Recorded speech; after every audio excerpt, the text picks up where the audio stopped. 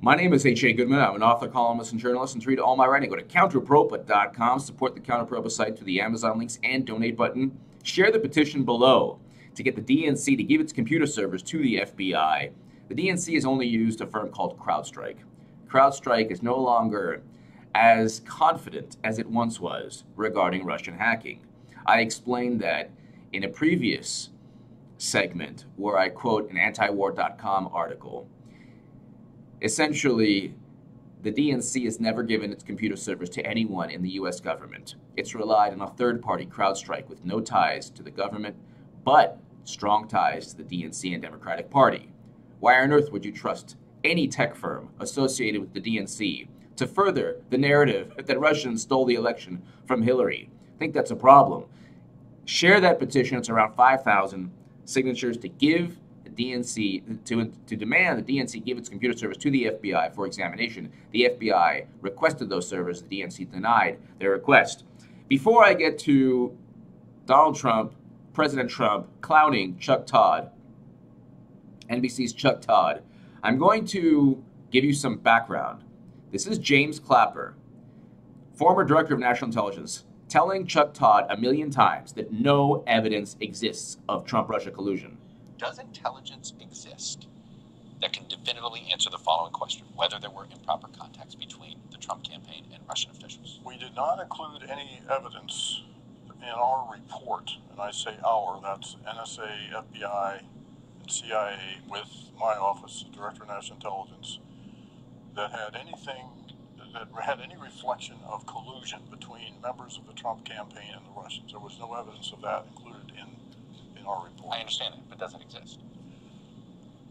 Not to my knowledge. If it existed, it would have been in this report. This could have unfolded or become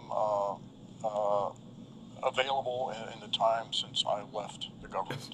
What, 1 month, 2 months? But sometime we had no evidence of such collusion. There's a lot of smoke, but there hasn't been that smoking gun yet. At what point should the public start to wonder this is all just smoke?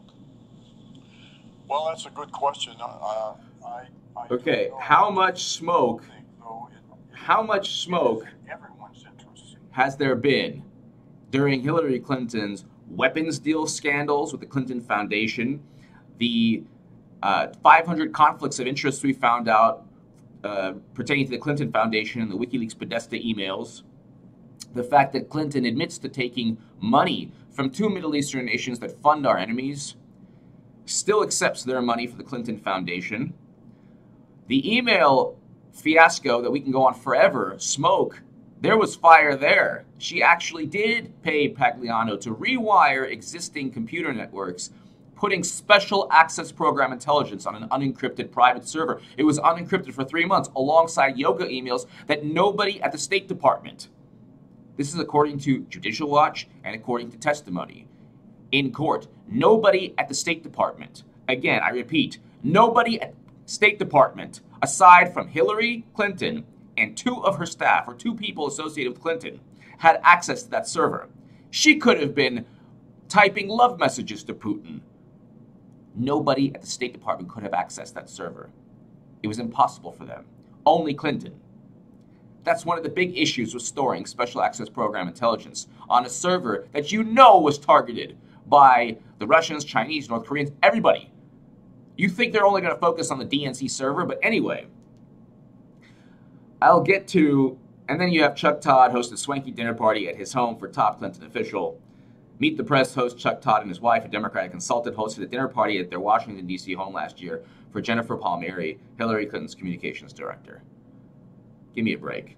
If people don't want Trump clowning the press, then the press should not have dinners with the Clinton campaign. It's just a simple arrangement that shouldn't happen. You don't see Walter Cronkite having dinner with Nixon, or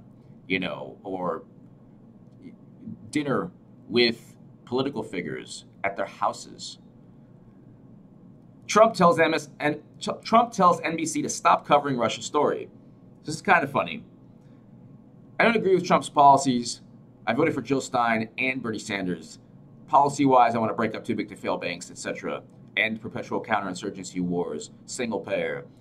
But when you have somebody who gives the same people who cheated Bernie Sanders, gives them fits and insults them and mocks them.